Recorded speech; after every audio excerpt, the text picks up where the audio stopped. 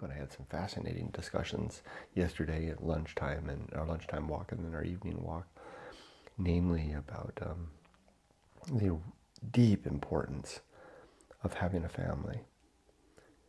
That's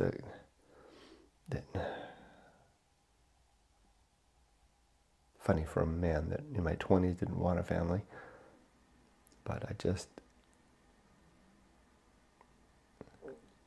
maybe I'll explore that more in different videos and in my writing. But I have a hard time talking about it because it kind of runs counter to the way that I used to think that family was optional to a good life.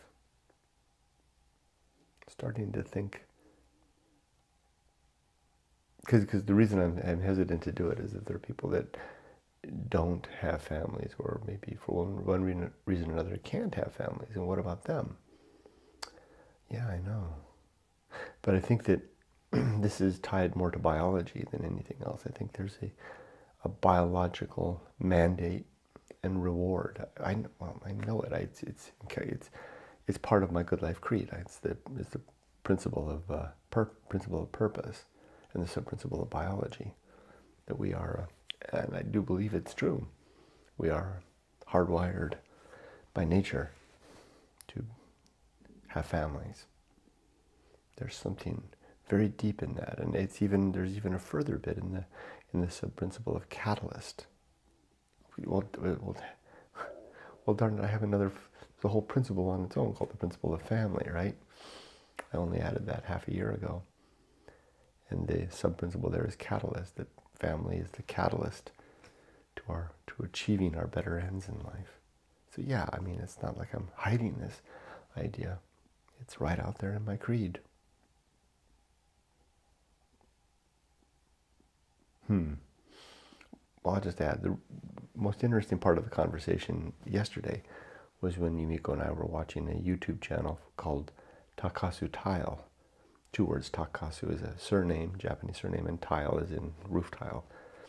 And it's a young man, 29 years old, living on his family's farm in a rural area in Japan, who, after his grandfather died, he redid the bonsai potting shed he spent basically $10,000 and built it into a home for himself, for a single man place.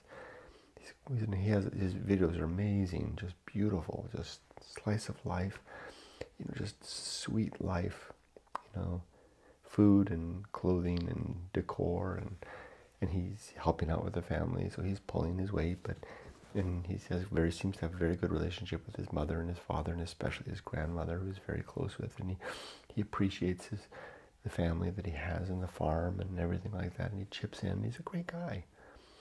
But Yumiko and I comment that he's living this fine, sweet life. And I told her, Yumiko, yesterday, after we had watched the latest episode, that it's like living the way that he's living is consuming the family inheritance. It's not that he doesn't chip in. I guess he doesn't chip in. Because the piece that I'm referring to is pressing the family forward into another generation, having children, basically. Now, he has brothers, and his brothers have kids, so we can say that piece is done. So, yeah, that can be satisfied in that way. Yet, okay, let me spin around again. Yumiko had observed that she was jealous. And she said it as such, that a 29-year-old man can live that life where he wakes up in the morning, dresses nicely, has the time to dress nicely, make a beautiful breakfast for himself, go out and tinker in the garden, and then help out with the family planting rice, and then come back and enjoy the evening. No responsibilities, no large cares, very secure in the comfort of his home in the village and the good relations that he has with everyone in his family, and etc., etc. And she was like, why is it that he gets to enjoy that at age 29? She's like railing at the universe. It's unfair. Here we are at 60. We're almost there. That's coming for us within a year or two. But, it's at the tail end of life. My comment to her was, yeah, that coming back to the consuming the family inheritance, right? These are the years that he's in right now when he has to, part of his share of pulling the weight is the investiture of energy, time, and heartache even, in furthering the family, pushing the family forward by finding someone to call his spouse and to have children and do all the stuff that's related to that, the 25 years of hard work of raising children, at least one. Then comes that life. Call me old-fashioned, right? But it's a tried and true method. It's what works if we're going to keep our species alive. Maybe not so much anymore, not with, how many billions of us there are now. There's other ways, like his family has found the way, the brothers have the kids. Yet, still it's biologically within us. So coming back to that thing, it's like he's consuming the family inheritance. It's like having the family wealth and spending it as a young man before he husbands and cares for that, by creating his own family, bringing his own children and heirs into the world. And then at the end, once the heirs can take over, he can enjoy a half decade, or if he's lucky, a decade of peace, or more, maybe if you're really lucky. That's what we meant. I also said to Yumiko,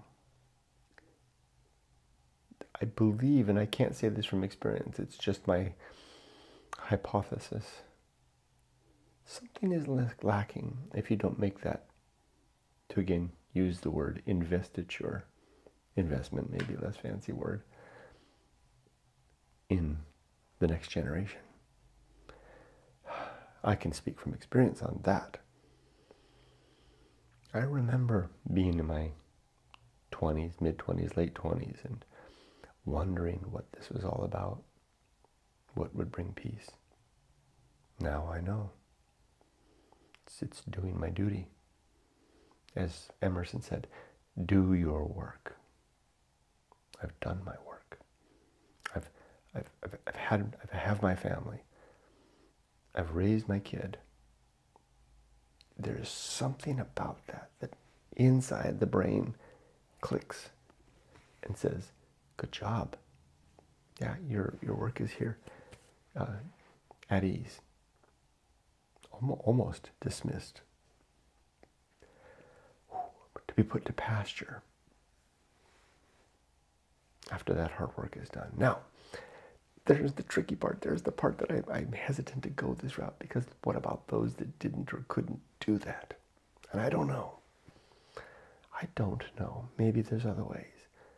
I'm speaking to that biological mandate that doesn't give a damn, that will reward us for being family men and women. And I don't know what to do about those that don't. I'm sure that there's another type of peace. I'm sure of it. Well, I don't know. I'm not sure of it. Maybe it's just something else. Maybe it's like satisfying it in some other way, because you can't have that particular peace. You can't have the peace of family if you didn't create family, right? Maybe you can have it another way, because I do in my definition of family. It doesn't matter what I define, but in my own definition of family, it's more than biology. It's more than children. It's the people that we choose, but it's different in some way, right? Maybe aunts and uncles. I don't know. I can't really speak to it because I don't know. I can only do is speculate. But there you go. So I think I'll leave that there.